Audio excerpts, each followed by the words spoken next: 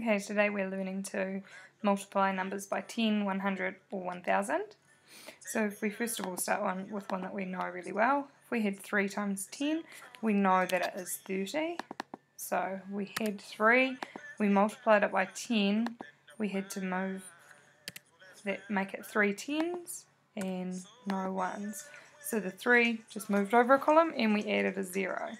So because we multiplied by 10, you can see that there's 1 0 and 10, so we add 1 0 to the end. So what then happens if we're working with a little bit bigger numbers? We'll try with 23. So we can put in our 23. We want to multiply it by 10. We know that 3 times 10 is 30, so we'll put 3 in the tens place. 20 times 10 is 200. So again, everything's just moved one step to the left and it becomes 230. The 23 has stayed the same and we've added 1 0 because we're multiplying by 10.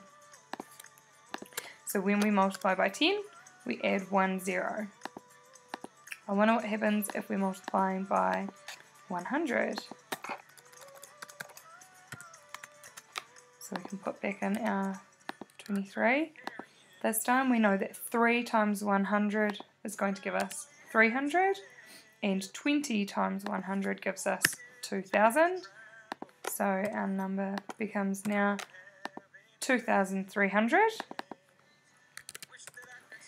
The 23 has stayed the same, and this time we've added 2 zeros to the end because we have had 2 zeros on the 100, so we put 2 zeros at the end.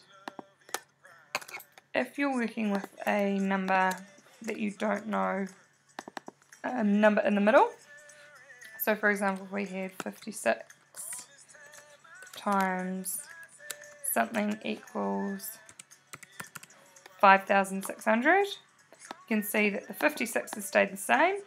We've added on 2 zeros, so it's going to be 100. 2 zeros, 2 zeros at the end.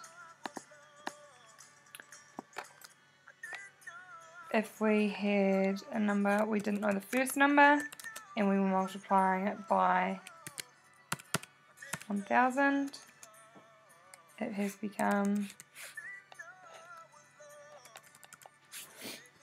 45,000. We can see that there's 45 and 3 zeros at the end, so this number must be 45. So remember, when you're multiplying by 10, add 1 0, multiplying by 100, add 2 zeros, and multiplying by 1000, add 3 zeros.